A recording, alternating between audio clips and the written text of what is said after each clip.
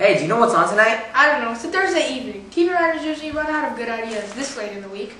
My TV guide says PBS has a show on Shakespeare tonight.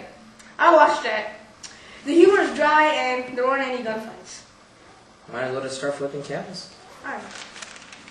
C-SPAN, C-SPAN HD, C-SPAN 2 HD, CNN. We try. The Discovery Channel has stuff on exploding things. Wonder if it has exploding cans. I like exploding cans.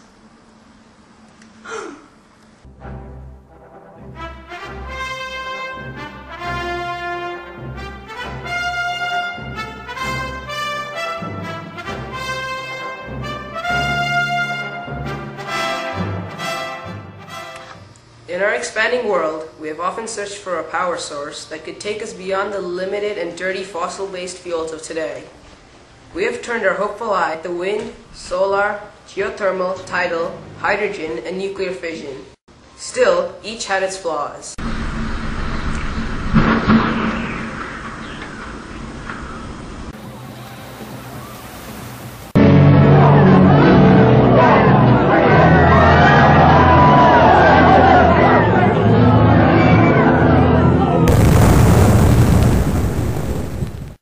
However, a new promising technology known as hydrogen fuel has been developed.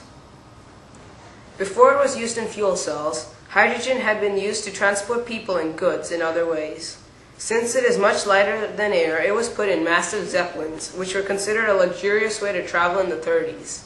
Unfortunately, it is very flammable, and after the Hindenburg incident, people weren't so keen on using it. Modern-day blimps are filled with inert and buoyant helium. But that was totally old school. No, nowadays we use fuel cells. In fuel cell conversion, the hydrogen recombines with oxygen to produce water and electricity, the electricity being used to power electric motors. Alternatively, you could just burn the hydrogen like they do in regular engines.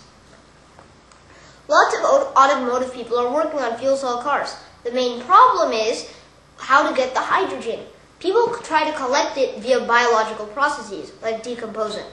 Why did everyone want a compost pile in their car? Hold on, there are other ways to get hydrogen. It's called electrolysis. The only problem is you need electricity to zap water into hydrogen and oxygen. Before we can advance fuel cells, we're going to need an efficient way to get electricity. The emissions, though, from the fuel cell itself is pure oxygen. Talk about saving the world. In addition, if a whole economy were to be based on cars using hydrogen, it would be called a hydrogen economy. Iceland vows to be done by 2050. While it may take several decades to find a power source that can create the electricity for electrolysis, the fuel cell technology itself is incredibly clean and efficient.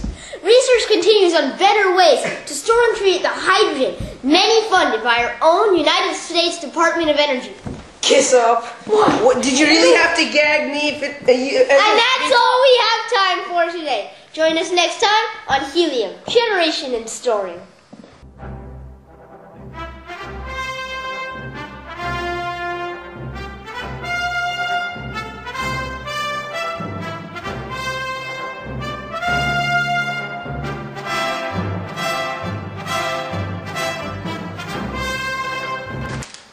Oh, what do you know? The Super Explosion Extravaganza special's tomorrow.